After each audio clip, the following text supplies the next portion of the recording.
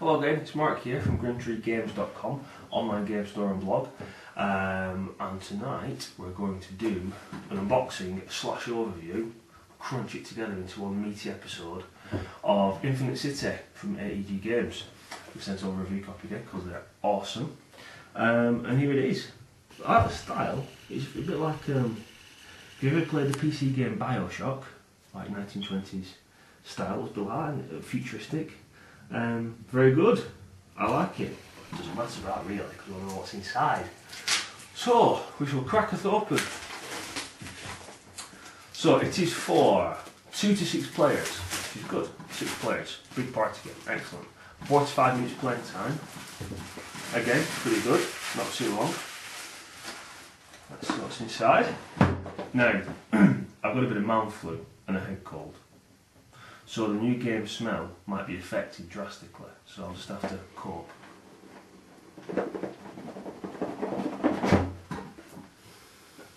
It's still there but somewhat subdued due to snot, but never mind.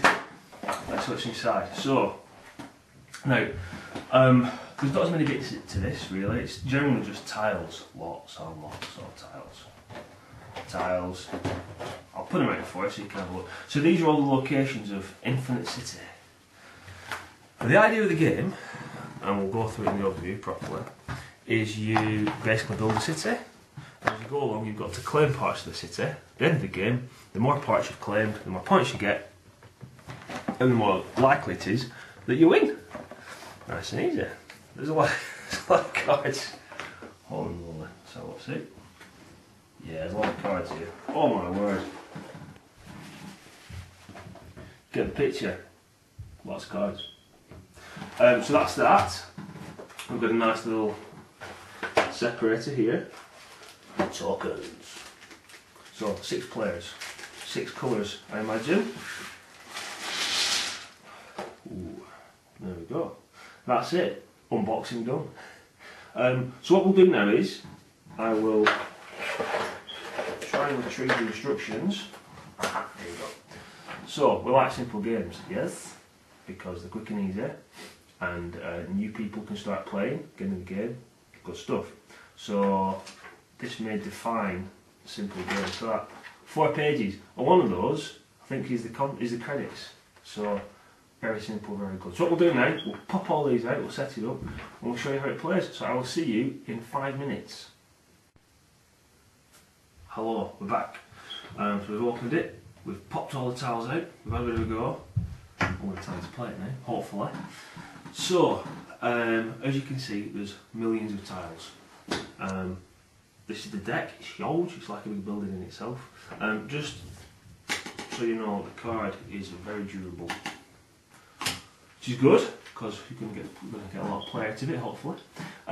So, we start off with the beginnings of the city, of Infinite City. They're all face down to begin with. As the game progresses, they'll get flipped over. Don't worry about that right now. You start off with a hand of 5 cards. So they're hidden to you. The cards are, and we'll go down to your deck here, imaginary viewer player. They're basically buildings that are around the city that you're going to play. They've all got the name of the building, if you can focus in on that, I'm not sure. A description at the bottom as to what happens when you place it. Okay. Some have got numbers on top as well, which are relevant to scoring points at the end. And if you stay right there, there are some that are got a silver border around, which are a bit more relevant and a bit more important for scoring points. I don't know if you, hopefully you got that annotated in if you didn't focus. And those are the cards, that's the components of the game. You've also got tokens, you've each got a limited amount of tokens. So, the turn. Very simple. You look at your cards and you play one. When you play one, it's got to be adjacent to any card that's already down, not diagonally. It's got to be straight up against it. You play the card, you pick a token, you put it on the card, and you do what it says on the card. I didn't look at this before playing it, which is potentially a mistake, and I wouldn't advise it as a tactic when I'm playing the game. So that's probably completely useless. Bear with me. Okay, I'll swap it out. So I'm going to play this one. Factory. After filling your hand this turn, draw and keep 5 more tiles. So, once you've played a card and you've put your token down, you draw up back to 5. But that card lets me take 5 more, which is good because it's a lot, so more options. 1, 2, 3, 4, 5. So other players have got 5 cards, I've got 10, which means I've got more chance of having something awesome, which is good. So that's my turn. It's the next person's turn to do something similar. You go around. Now, you win the game and you score points by trying to have your tokens on as many adjacent city spaces as possible. So what happens is, as the game progresses, people place cards. I won't follow what's on the card there for the time being because it's just an example. People place cards, the city grows. There you go. City grows, and you want to get as many tokens down as you can. But most of the cards have abilities that undo or make life difficult for the people trying to place cards and get tokens next to each other. They move tokens around, or they pull tokens back, or they move tiles around. So it becomes very strategic as to what you place and when. There's a bit of luck, there's the luck factor in what cards you get, and it can be quite random from that aspect. But if you play the right card at the right time, then you're on to a winner. So, as some examples, some of the cards that we've seen, just to give you a bit of a gameplay example as to how it will work out. So, this is quite good. Police HQ. When this tile is placed, all players must immediately put a token on it. So let's say I place that. And I put my token on it anyway, because you always put a token on the card when you place the card. Super. Now, the end of the game arises when you've placed all your tokens. Well, when one person's placed all the tokens.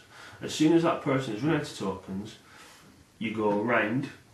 If anybody does have no tokens left there to skip, you go around, you have one last turn, and then that's the end of the game. So, what this could let you do, if you wanted to win the game, if you wanted to drive, or maybe you had loads of tokens left but you were winning and you wanted to drive at the end of the game, you place that, everybody puts a token on there. If somebody only had one left, then you've scuppered them, so that's good tactics there. What else? There's a construction site. Play another tile. So you can bang that down. It's surrounded in silver, which is important. I'll tell you why in a minute. Put the token on, and you can play another tile. Now, when you play a tile from your hand, you always get to put a token on it. Play the tile. Can put it wherever I want. There. Put a token on it, which is good. If you have an ability on a card that lets you put a token anywhere, you can put them on these face down cards that are here. And again, when you flip it, when you put a token on it, you flip it, put the token on it, do what it says on the card. Brilliant. If you ever put a token if a card instructs you to put a token on another card that already has a token and flipped, you don't do what it says on the card. It's just about getting your resources down there. That's all it's about. Those are the little nitpicky rules of the game, really. And I think those are pretty much the rules on how to play it. It's very simple. Once you have got to the end of the game, either by running out of tokens, or there's another way you can. One of the cards is a power station. I want to zoom into here. The instructions, tile instructions cannot move or otherwise affect this tile and adjacent tiles or tokens attached to any of these tiles. So that's a big deal. If that goes down, it locks the area down, which is good. But when you get 5 of those in play, end of the game. So if you've got one in your hand and you want to end the game, lay that down. Or if you're looking at somebody else's hand and they don't want to end the game, they might be holding on to it, but there's cards that lets you look in the hand and pull a card out. So that's good. So, end of the game, working out points. Every 3 tokens you have on the board that are adjacent to each other scores you 3 points. That gets no points, that gets 3 points. If you have any more adjacent, those are extra points. So that would score me 5 points. It's jolly good. If somebody else has a token on there, doesn't matter. Just because I have a token on there, I'm controlling it. Doesn't matter about anybody else. If so you work that out, so it's 5 points there. You'd go across all the tiles, because it gets big, this game. You go across all the tiles, work 8 points. Anywhere that you have that's got a little number on the top, those are extra points, that'll be 1 point there, 1 point there. And then, you look at the tiles that have the silver border around, that we showed you.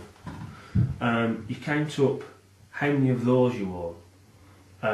And the person that owns the most of these, so say I have 5, somebody else owns 4, you get points equal to how many you own, so 5 points. So, that's about it. You play the cards, you try and screw other people over, you try and get your tokens close to each other, get the cards with the points on, get the silver cards, and win the game. And it looks pretty good.